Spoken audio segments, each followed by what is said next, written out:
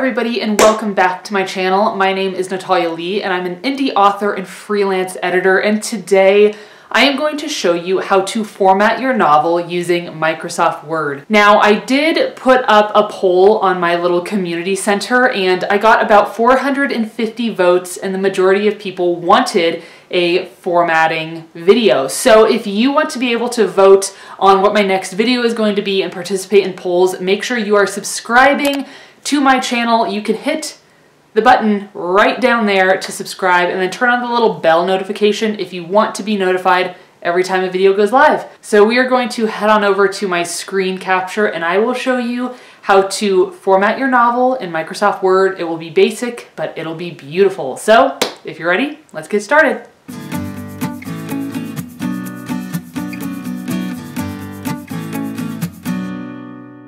Okay friends, so this is the basic formatting that I'm going to be covering today.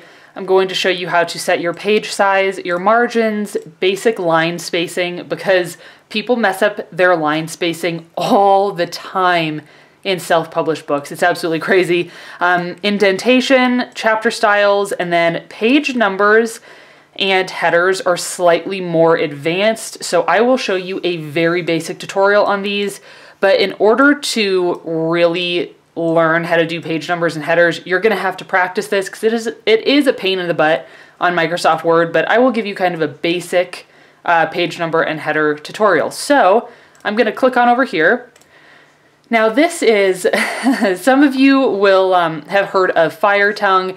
Fire Tongue is a novel I wrote after Highborn, but before Way of Spears, so it was the third novel that I wrote. I never did anything with it, but I would still in the future like to rewrite this book and publish it. I'd like to turn it into an entire series. So what I did was I actually took chapter 1 straight from Scrivener, because that's the program I used to write this novel. So I took chapter 1, I just dropped it right into Microsoft Word, and it has no formatting. The first thing we're going to cover today is page size. Now, you're not going to know what page size to set your manuscript on until you know what your trim size is going to be. So we're going to hop on over here. This is KDP. They have some wonderful information regarding kind of how to set up your book, you know, formatting and stuff like that. So I will say that you can set up so many different trim sizes, but there are 3 that I recommend. So the first is the 5x8. Which is going to be more of like a typical smaller paperback. We have a 5.5 by 8.5, which is also a good size for a paperback. And then we have a 6x9, which I would say is probably one of the most popular trim sizes. I see a lot of books in 6x9, but personally, I would only use 6x9 for a hardcover and then 5x8 for a paperback. So let's just say that for now, we're going to be formatting Fire Tongue like a paperback. So I need a trim size of 5x8. So I'm going to head on over here. We are going to go up to Layout, and then I'm going to go to Size, and this is under Page Setup. And you can see that it's set at letter, which is 8.5 by 11. That's like standard computer paper, and that is not what I want. So I'm going to go to More Paper Sizes, and I'm actually going to set it myself. I want it to be 5 inches wide and 8 inches tall. There you go. And also one other thing, I just remembered, I'm going to come back over here. We're going to add page facing is something we're going to chat about as well.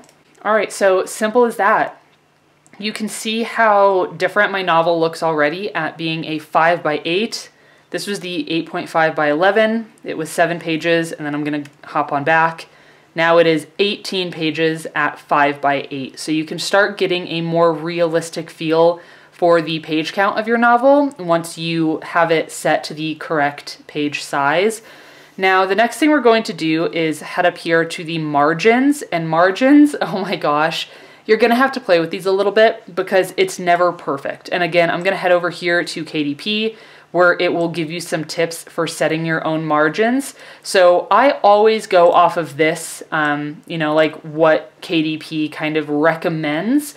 And I'm going to show you how to do this, but I'm also going to mention that setting your margins in accordance to kind of KDP's guide is not always perfect. So often what you'll have to do is set it according to their guidelines, order yourself a proof copy, and then look at the margins and see if you're happy with them. I tend to have a larger margin because you don't want your words running into the gutter and becoming difficult to read. So definitely a larger inside margin, and then the outside margin is going to be smaller, and it's going to be dependent on whether you're doing bleed or no bleed, but that is going to be a different tutorial. We're not really going to talk about that today.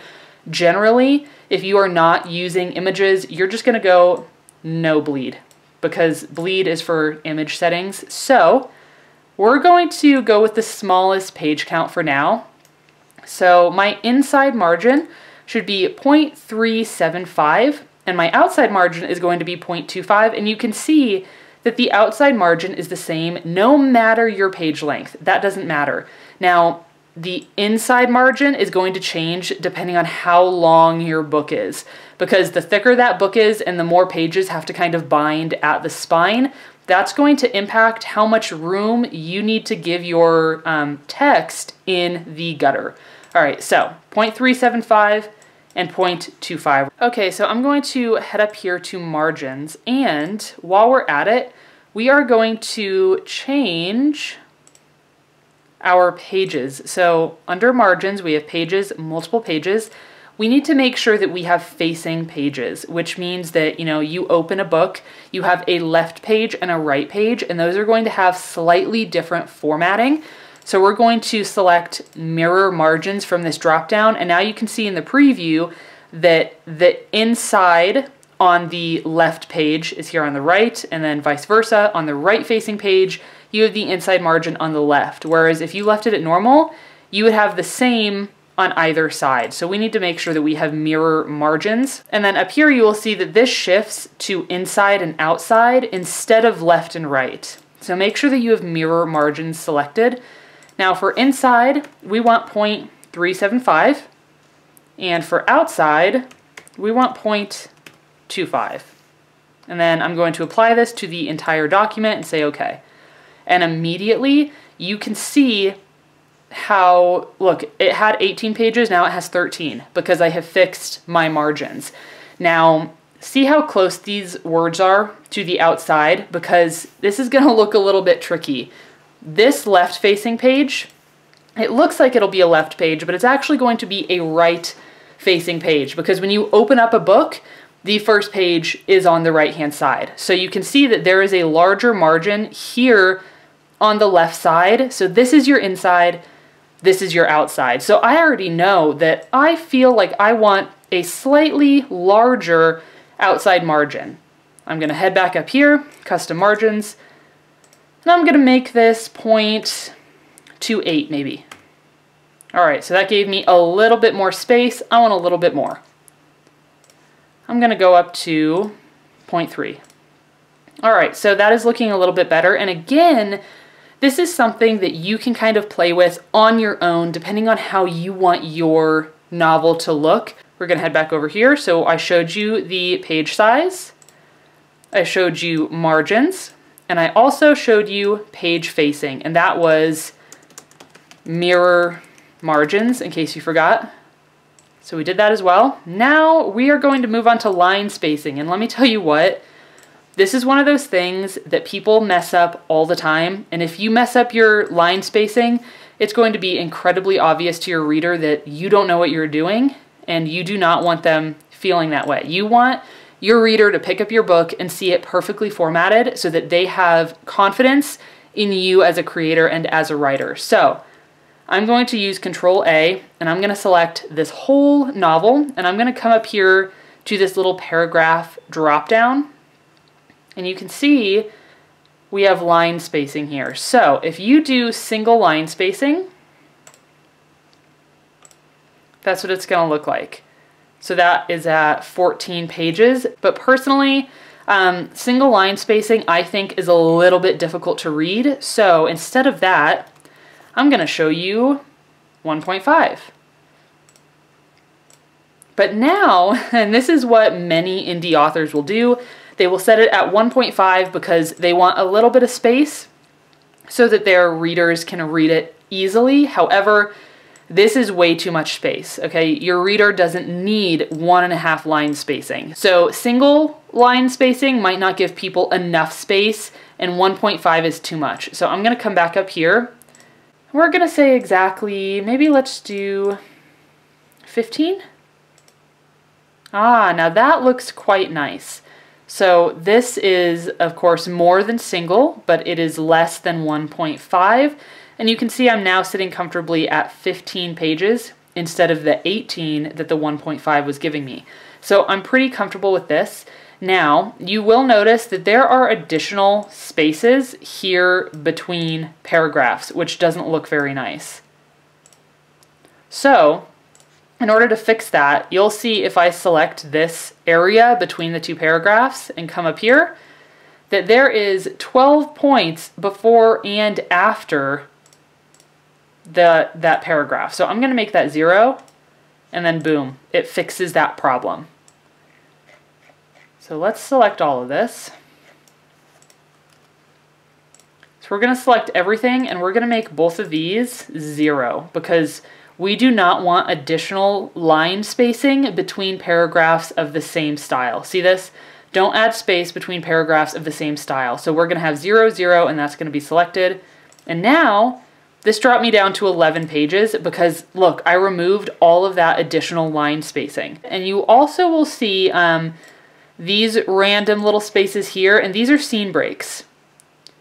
So I'm going to put 3 pound signs or hashtags, whatever you want to call them, on my scene breaks. And if you, for any reason, decide not to format for yourself, or even if you are formatting for yourself, when you are writing, if you do these 3 hashtags or pound signs, or some people will do the 3 asterisks, this will tell your formatter or you where they need to insert the correct scene break character or image or whatever you're using. So that's why when I'm seeing these extra spaces like this, I'm adding these 3 pound signs, because I want to make sure that I'm putting my correct scene breaks there. All right, we're going to go back up here. So I just showed you line spacing. Now, indentation is next, and this is a big one. Again, I see people mess this up all the time, so let me tell you once and for all, do not hit the tab, because now you have one single paragraph indented and none of the other ones are, and you're going to have to go through here and hit tab every single time. And something else I see people doing, here we go, let's go back. Something else I see people doing is 1, 2, 3, 4, 5. And trying to space it out with the space bar, and you can see those 5 spaces that they added there. So do not use the tab, do not use the space bar.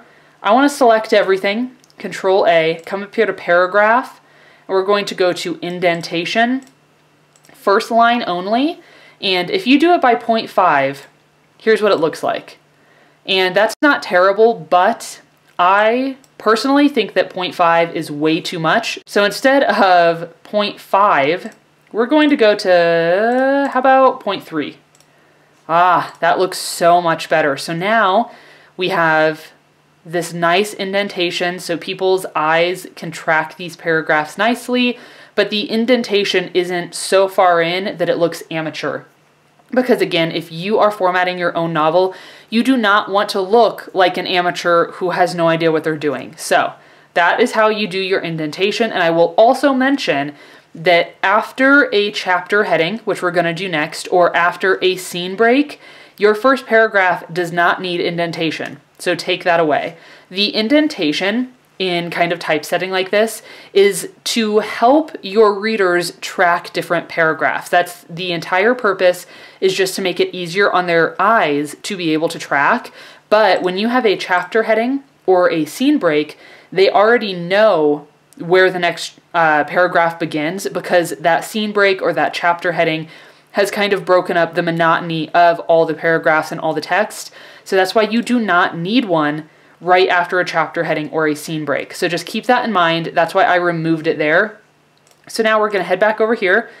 I showed you indentation. Next up, chapter styles. So we're going to bump this down, and I'm going to say chapter 1. Now, a really simple way to make sure that all of your chapter headings are exactly the same is to use this styles function. All right, so what I'm going to do before I come up here to styles is I'm actually going to select chapter 1 and then come up here to styles, and I'm selecting chapter 1 because that is what I want to be stylized. And I'm going to come down to this button that says new style, and I'm going to name it chapter style demo. And let's say I want it to be Times New Roman, maybe 22-point font, underlined. Let's center it, and let's also click this button here to give it a little bit of space. I want to space it out a little bit, and you can see I can really space it out, or I can make that a bit smaller. So I'm going to space it out maybe like that, and I'm going to click OK. And immediately I have a nice chapter heading here, and then I'm going to close down this style. And then let's just pretend that this was another chapter. All I would do is select it and click chapter, and it immediately changes it to the style that I have set. So instead of setting it to a chapter style, let's create a scene break style. Come up here. This is going to be scene break demo. I want it to be centered, and I want it to be, let's say, Times New Roman, 18-point font with a little bit of spacing. Boom. There is my style for my scene breaks. So then every time I spot a scene break, where is one? There's one. Every time I spot a scene break, I just highlight it and click scene break. And this will make it incredibly simple to make sure that all of your chapters have the exact same style, all of your scene breaks have the exact same style. So my recommendation is always to come up here and kind of create like a style for yourself. And then all you have to do is highlight the text and select the style you want. And it's that simple. So styling is incredibly easy. Gonna go ahead and mark that off. Now these next two, I will say, can get very tricky. So I'm gonna show you just a very basic page numbers and headers tutorial, but if you want to get really good at this, it's going to take some time. You're going to really have to play around with it. So this is going to be super basic. So let's start with page numbers. Now the easiest thing to do would be to come up here. I usually just type in page numbers to find it. And we're going to say we want it, bottom of page in the center. Boom. And now we suddenly have a page number down here. And I always make sure that this is turned down a little bit, header from top and then footer from bottom, because you don't want a ton of space here. I might even make it 1. Okay, so that's the simplest way to do it. And if you don't want to mess around with section breaks, which is something that I don't know if I'm going to do a whole tutorial on this because it can be very confusing, but if you do not want to deal with section breaks, this is the easiest way to number your work. You can see it's already numbered. It's super simple. However, you might want, chapters to not have a number here. So it would be no number, and then we would go to page 2, 3, 4, and then maybe there's another chapter, so it would have no number, and then that would be 5, but you wouldn't see the number there, and then it would go to 6. So if this sounds confusing, believe me, I understand. It took me a long time to learn this, so I am not going to go through all of the backstory and the tutorial to show you how to do section breaks. Instead, I'm just going to show you basically here's how you do your page numbers. And now we're going to do a header. So you can come up here and you can type in header, or you can double click up at the top. And let's see, this is Fire Tongue. But you don't want it to say Fire Tongue on every single page. So I'm going to click this button that says different odd and even pages. So on the odd pages, we're going to have Fire Tongue. And on the even pages, we're going to have Natalia Leigh. But you'll see that when I did that, oops, look, suddenly our page numbers are messed up because I selected different odd and even pages. So you can already see how this can be incredibly frustrating, because right now your header and footer are connected to each other. So I'm going to select this. we want this to be centered. There we go. We're going to center this. So you can play around with the font up here. Like you can, you know, change this just as you would anything else.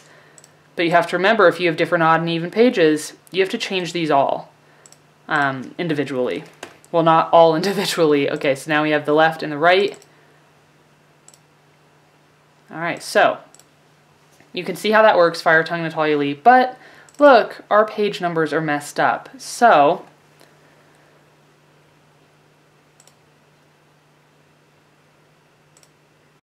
all I had to do to fix that was go to the bottom of that page, come back up here, and click bottom of page, and then center it. So you can fix it, and you can see it looks great now. We have Fire Tongue, Natalia, Leigh, and then appropriate page numbers. So it's that simple.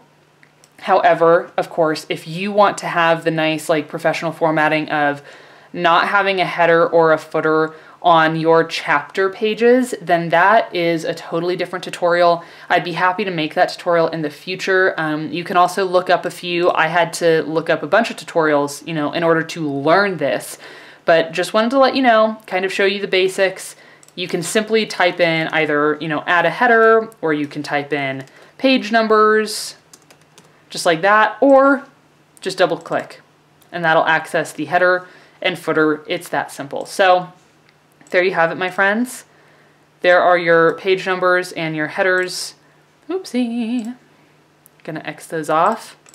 All right, so now one other thing I'm gonna do just to help this book look nice is I do not like this Courier New font. This is not an appropriate font face at all. My favorite is, I do like Times New Roman, but my favorite is Garamond. So you can see that this looks a lot more appropriate. Now do keep in mind that I selected this and I changed it to Garamond. But if I was to click the chapter style up here, you'll see it has corrected it to Times New Roman, because that is how I styled my chapter headings. So now we have chapter 1, and then immediately it goes into the story. And this is very basic formatting, but it's beautiful formatting. This will get you so far, like just having your basic headers, your basic page numbers. I'll also mention you can change the format of the page numbers down here. I do not like the basic format they come in. So again, I might set it to Garamond because that's my favorite, and I might even shrink it down a little bit. Let's make it, okay, we're gonna select that. We're gonna change it to Garamond. There we go. And I'm also going to change up the sizing here so you can make them ginormous. You don't want them ginormous. You can make them teeny tiny if you want. I'm gonna make it like a 10 probably. And then also remember, you know, we set our odd number. We have to do the same down here for the even. So I'm gonna set this to Garamond. Size 10, because you wanna make sure they're even. I did not select it. Let's try that again. We're going to set it to Garamond and size 10. And there you go. Close header and footer.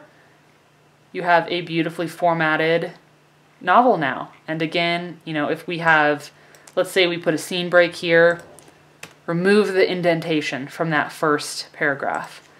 Get rid of that because you do not need it. Get rid of it. Just like that. So you can see here, no indentation on the first paragraph after a chapter heading, and no indentation on the first paragraph after your scene break.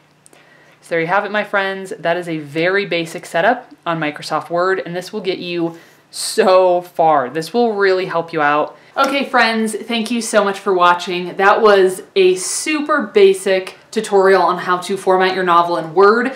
However, even though it's basic, you can make your book look absolutely beautiful. So I hope you enjoyed this video. Give me a thumbs up if you liked it or if you learned something new. Also, please keep in mind that Enchanted Ink Publishing is now offering professional formatting services. You can check out the website at enchantedinkpublishing.com or wait until the end of the video and click the link here to navigate there. So if you watch this video and you're kind of thinking, you know, I don't want to take the additional time to learn how to format my novel in Word, it's all good. You can contact us. Again, it's enchantedinkpublishing.com, and we can get your novel looking absolutely beautiful and ready for publication. So thank you guys so much for watching today. Make sure you hit the subscribe button down below and turn on that notification bell. I think I will be posting more polls so that you guys can let me know directly through a poll what videos you want to see, because I want to make sure I'm putting out content that helps you and helps you get ahead in terms of your indie author business. So thank you so much for being here. I appreciate your time. I hope you are all staying healthy and staying well, and I will see you in my next video. Bye!